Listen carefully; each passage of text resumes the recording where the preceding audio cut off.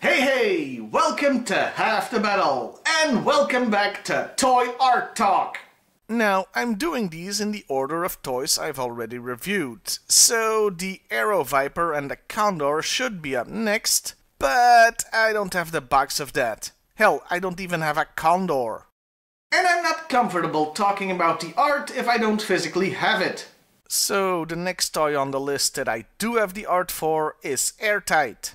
So meet the Airtight card. This art was released in 1985 and it's an original work. As usual, I'll be looking at the European packaging, French in this case, since that's the one I have. The only difference in art is that the background explosion looks digitized, while the American one looks more traditional. Anyway, this is a really good picture from the golden age of G.I.Joe. It's highly detailed. In fact, maybe a little too detailed when you compare it to the actual toy.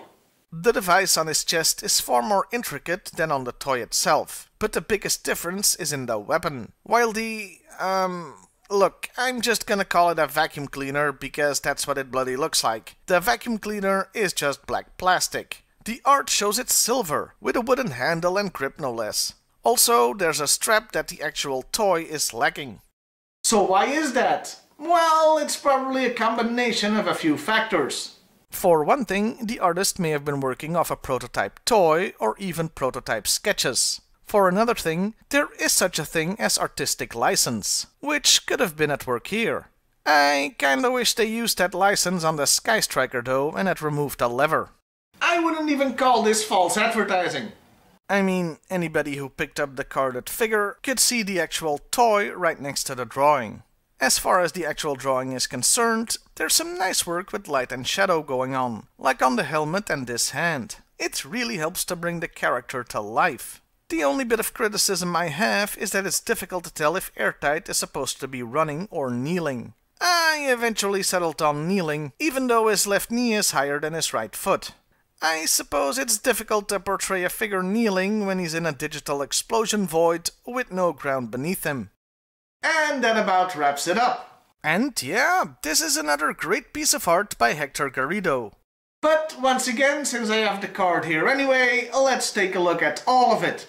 Like I said earlier, this is a French card, so guess what? You're getting a dose of foreign file card fun this week too. That's right, a double feature, you lucky bastards!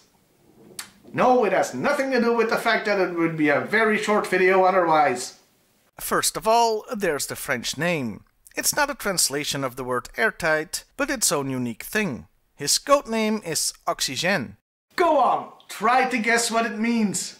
Yeah, no prizes for figuring out, he's just called Oxygen. By the way, as an aside, in Dutch he's called Gasmasker, which translates to gas mask. Not very creative. The file card itself is more or less a direct translation of the American one. But there are two interesting differences. One on the packaging and one on the file card. On the packaging, the American card says hostile environment, but on the French one it says guerre chimique, or chemical warfare. And that's a bit of a problem. A hostile environment trooper is somebody who goes into a contaminated area to sort it out. That's what they were going for with Airtight anyway. But with a chemical warfare trooper, you think more of a guy who causes the contamination. And since chemical warfare is, frowned upon to say the least, that would make Oxygène a war criminal. I wonder if there's any way to make this worse. Of course there is, otherwise I wouldn't have posed the question. I did mention there was a second difference on the file card this time. You see, while Airtight is from Connecticut, Oxygène is from Munich, West Germany. Yeah, you'll note that G.I.Joe wasn't called a real American hero over here, but rather Héros sans frontières, meaning heroes without borders, or international heroes in Dutch. As a complete aside, I'm sure the Doctors Without Borders organization was just thrilled to have a military toy line with a name so close to theirs. So what with the team being international heroes, some of them had their places of birth changed to European countries like Germany. Well, West Germany, as this was before the wall fell. I'm guessing they chose to make him German since his real name was Kurt Schnurr, both in America and here. And that sure already sounds German anyway. The problem, of course, is that now you have a German soldier who's an expert in chemical warfare. Yeah, no matter how you slice it, those optics aren't good. They aren't good at all. This version of the character might as well be a cobra. And on that bombshell, we'll end for today. That was Airtight, the card art and foreign file card fun edition. Well, I'll see you next time, everybody. And hey, why not like, share, and subscribe if that's your thing?